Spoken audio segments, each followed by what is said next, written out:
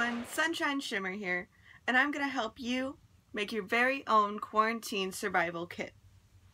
Now most people would tell you to put in hand sanitizer, gloves, medication,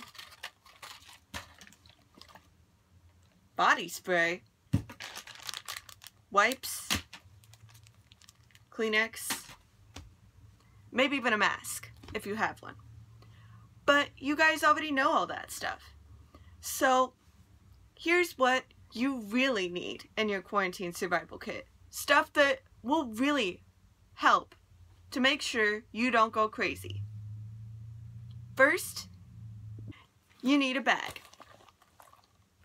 I just have this leftover travel toiletries bag since we're not going anywhere for a while.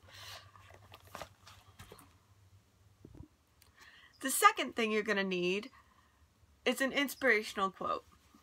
I know, super cringy, but it really does help. This quote in particular helps me keep going. And I can't really explain why. I don't really know why this works, but it does. Trust me. You just have to find the right quote for you. Third, you need some kind of activity book. My personal favorite is the fill-ins. Fourth, comfort food.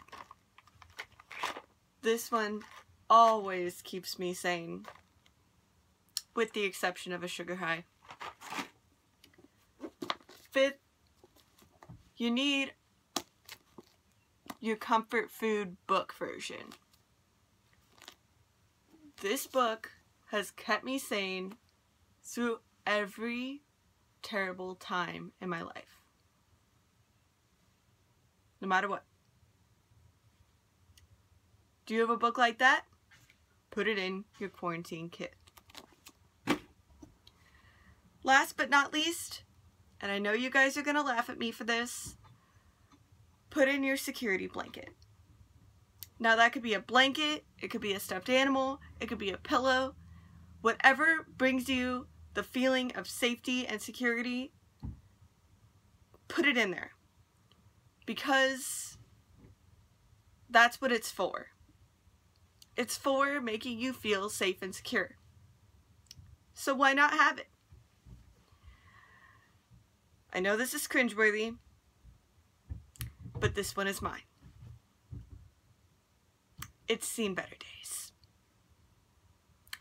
But it still brings me that feeling of safety and security. So, it's going in my quarantine survival kit.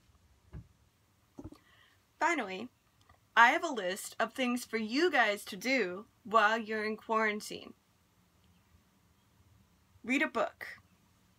Any book, a book that you're putting off reading, anything. Learn a new talent. That could be a simple talent, like trying a new hairstyle, or it could be a difficult talent, like learning how to play a new musical instrument. Watch a new show on Netflix, or Prime, or Hulu, or whatever you have. Try to make it a show that you've either been putting off watching, or make it a show from another country, if you don't mind subtitles. Make a creative DIY. That could be a DIY on clothing, that could be a DIY on home decor, whatever you want. Do a Mad Libs. If you don't have one, make up your own story and write down what you want to put in the blanks. Try a new recipe with the challenge of using only the ingredients that you have already in your kitchen. Do a treasure hunt around your house or yard. I know Easter's coming up. You could do an Easter egg hunt.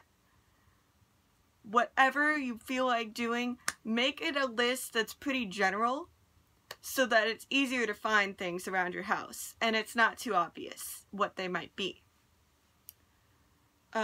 Do coloring. Color on your phone with a coloring app, or go old school and get a coloring book, like a real little kid Disney princess coloring book, and just go to town with some crayons. Play a board game. Any board game, if you're with your family, if you're with your roommates, just play a game you haven't played in a while. Make it interesting. Maybe add some new challenges to the game.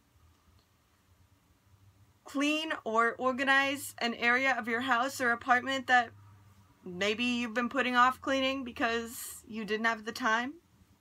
Now you do. Last but not least, do something that you've been putting off.